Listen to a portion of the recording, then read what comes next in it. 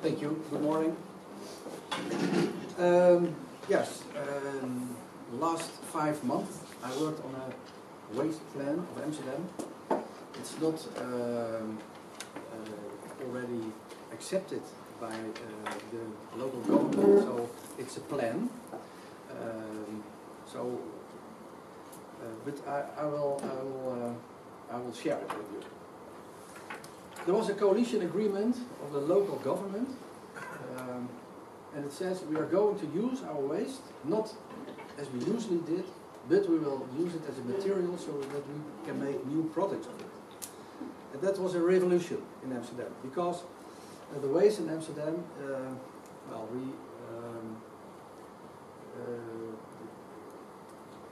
that was about 250,000 tons, and most of it we incinerated. So they will give it a waste a second life or a third life. That was the start of a new waste management system. We had 3 goals. Sustainability, we have to separate our waste 65%, and now it is 27%. So we have to work the next 4 years.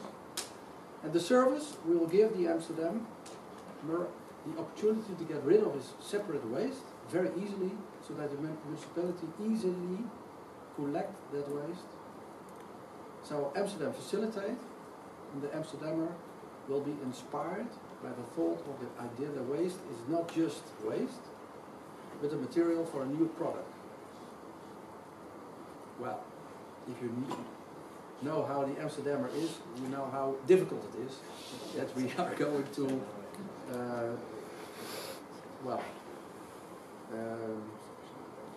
we will communicate this very carefully. The cost efficiency, we have to do this very efficient. So we get no new money for it, but we have to do it like this. We have to make some efficiency in the whole chain, and the efficiency, that money we can use for the innovation, so that we can separate the 65 waste percentage. Well, this is the city of Amsterdam. The people, the number of the people, the households. These are the houses. 27 on every 100 people has a car. So it's very difficult to ask to an Amsterdammer that he bring his big waste to our special waste points. 95% is underground containers and 5% above the ground. In Amsterdam we have 11,000 underground containers. We have 141 trucks to transport our waste.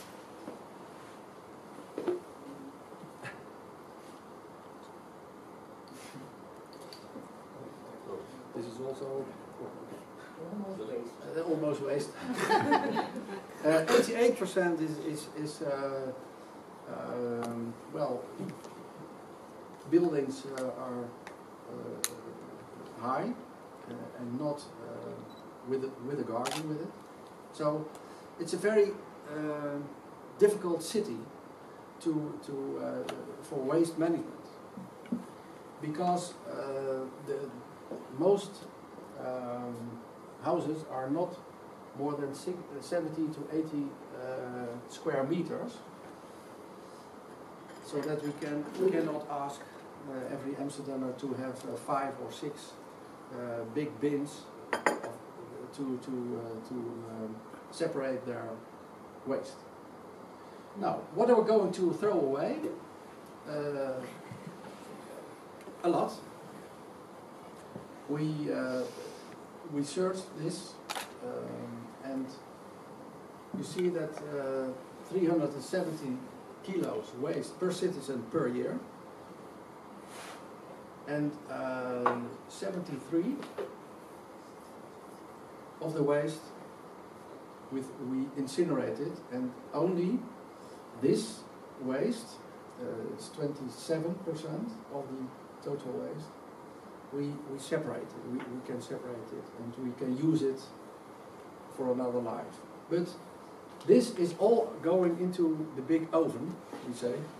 It's AEB, that's energy conserved in Amsterdam, and it is 21.7 kilos of plastics. Every Amsterdammer throws that per year away. 14 kilos textile, glass, well, luilers, what is luilers ook doen? Napkins. Napkins, 21 kilos napkins. So that's a lot. And 79 kilos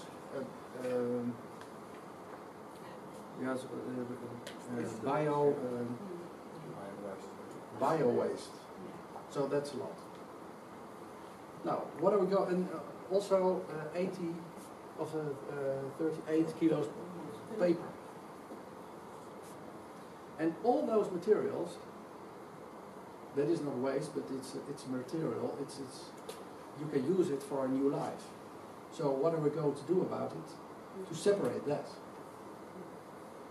Give we the Amsterdammer about 14 bins. Well, that is not our goal. This is what we are going to do. We make the Amsterdammer happy because we are going to put a lot of underground containers, not like this, it's reality every day. But we will build a lot of waste islands. So the islands, you can put their glass, and the paper, and the plastics, and the textile separately. And they are going to help us. But how do we organize it? Everything is changing also in Amsterdam, and as naturalness stops to be natural as it always was, then you have to think about the future. How can we do that? So, if you don't have a plan for yourself, you become a part of the plan of another one. So, what's our plan? I am a fan of Simon Sinek. I don't know if you know him, but he starts always the problems with the why. Why should we do it? We know what it is, we know how it is, but why are we going to do this? Well, Amsterdam is much more beautiful when it's clean and sustainable, and that's our why. So we are going to linear, from linear we dig and produce and use and put it away, to the return economy, of the circular economy, that everyone who uses someone, it is not waste, but it is a material for a new product. And that is our reason why. Well, then we have to make choices for Amsterdam. We have to make a choice. Or we give, we make a lot of underground containers with waste, or we make a lot of containers where you can put your paper and plastics and textile and your glass. And in our plan, we will give this priority. So the people in Amsterdam, that's our proposal, will have to walk further to put the waste away, instead of this kind of material. So we are going to build a lot of this kind of islands that the people are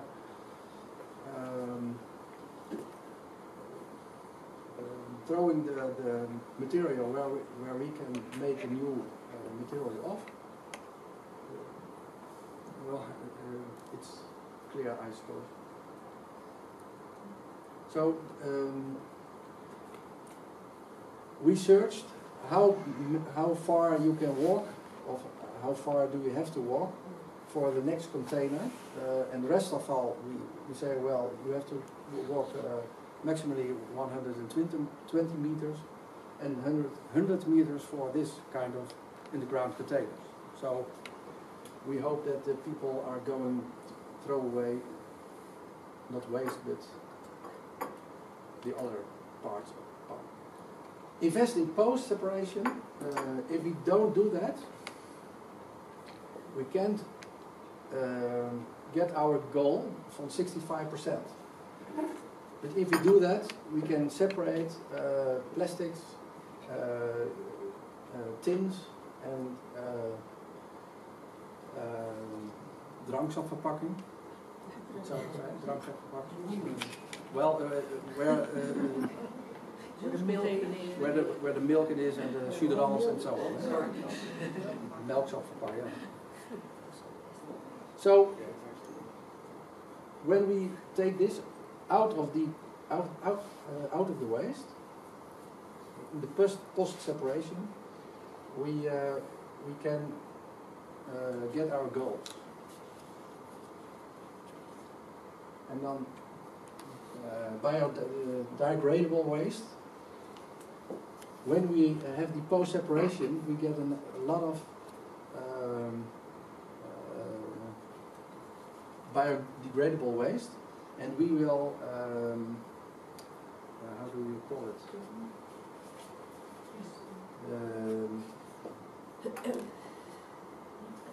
And then we can fermentate it, and from the fermentation we can make green gas.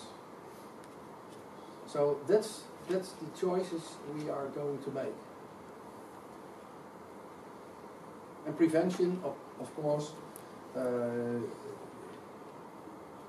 we have to talk with the people who do the packaging, because the packaging, yeah, why would we make packaging when we just throw it away? So we have to talk with the people who do the prevention, so that there is less waste in our total waste. Well, the source separation, we optimize the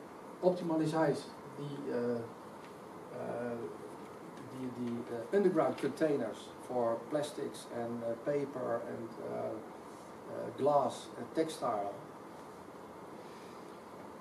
and we reduce the services on waste, so the waste for incineration. And the post separation, well, also PMD, that is plastics, metal en drankzakverpakking, doe ik maar even, and paper. And then we can fermentize the organic fraction. Well, this is a sort of summary of the total waste plan of Amsterdam. This is the area where you can make your, you can do your daily boodschappen, shopping. And our services on the street, we are going to look at it, that we will build more of these islands, and these islands are far more easily to find than the waste container. Well, this is the service in-house and on the street, and we have a logistic and technology how we can get the waste out of the underground containers. And in every container we build in a sensor, and when it is 80% full, and the sensor said it's 80% full, it sends it to our central computer, and between 2 and 3 o'clock in the night we get all those data, and with those data the computer makes a very simple route. That route he sends it to the board computer of a truck, and when the chauffeur is going into the truck, he sees what kind of route he has to make. So we have less movements with the cars, and we only get the 80% full containers. So we hope that we can get an efficiency of it. Well, then the cars go to the incineration or the separation. So this is the whole chain. We thought of what we are going to do with the waste of Amsterdam. 80% of this plan will be over all the city of Amsterdam, with 20%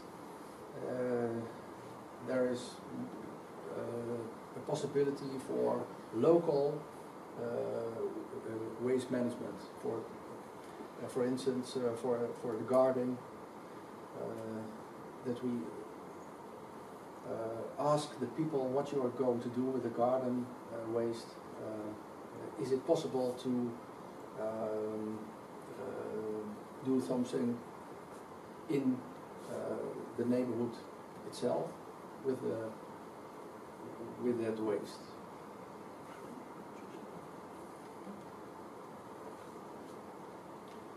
Well, we are now standing. This is a separation percentage. We are now sitting here. 25.7 of all the waste is separated. Well, this is what we are going to do with the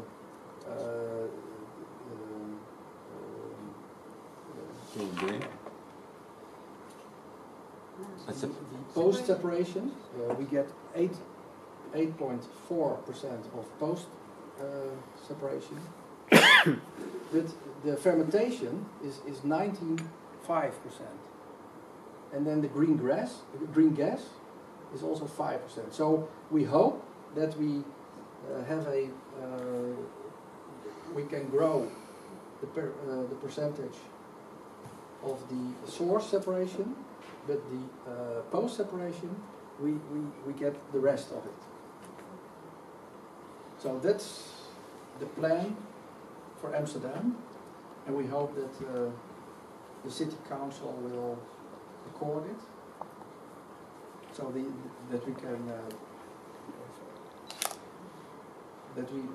that we can aim our goals.